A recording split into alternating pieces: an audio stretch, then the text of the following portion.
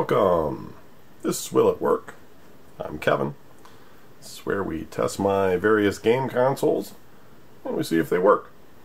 That's not really a retrospective or anything. It's basically just what it says. I've got possibly one of the largest, if not the largest, game console collection in the world, owned by a private collector.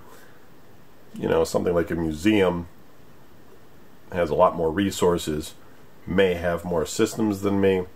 I have not met anyone that does, online or off, and I have seen people that claim online that they have many systems, but you know, you have to actually show them and prove that you have them, basically, and that's kind of what this series is, as well as it's proving that they actually work and they're not just, you know, empty shells and that sort of thing.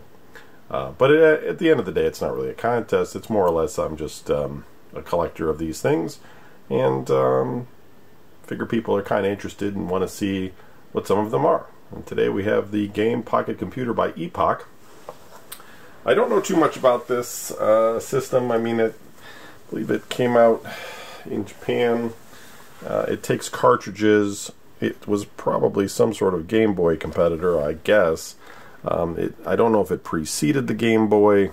It seems like it would have, only because it's the way it's all big and ridiculous and everything. It has a graphic of 75 by 64 dots, which isn't a great resolution, although it's a lot better than the Microvision. It has sound. It has a D-pad, which means that, you know, this is D-pad's pretty later when it comes to these things, and it has 4 buttons. It does come with a built-in game, as I don't have any cartridges for it.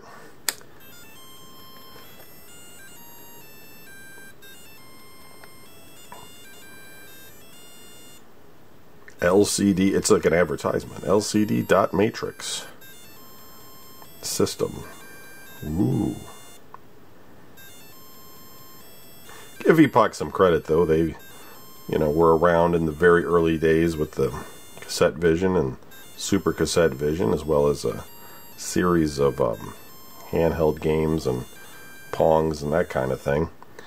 So they definitely had their roots in gaming. Alright, so let's see if there's a... Is this just like a drawing thing or something? Guess you can draw.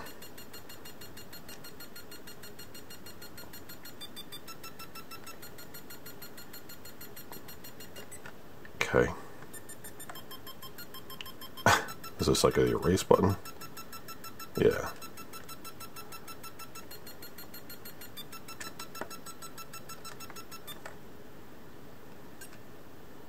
And there's a puzzle. I guess you just smooth things around to get them in order.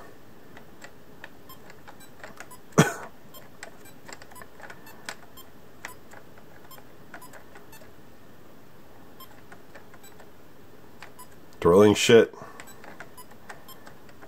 Anyway. So yeah, just the puzzle game. So that's not very exciting, but I mean, they did sell games for this. I just don't have any for it. But you can see that it does work and everything's fine with it. If I ever do run across some games for it, though, I'll probably pick them up if they're not crazy expensive. You know, so it was an early day little system. It's, you know, it's a little bit big, but it's not heavy. It took 4 AA's. It wasn't obtrusive. The screen's easy to see. So, you know, it's a shame. It probably would have done better, you know, but if it came out, you know, around the time of the Game Boy, Game Boy probably would have crushed it. If it came out earlier than that, I'd be surprised it didn't sell well. Maybe it was too expensive or something. It's hard to say.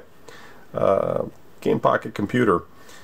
It's one of the last systems, handheld, that I own.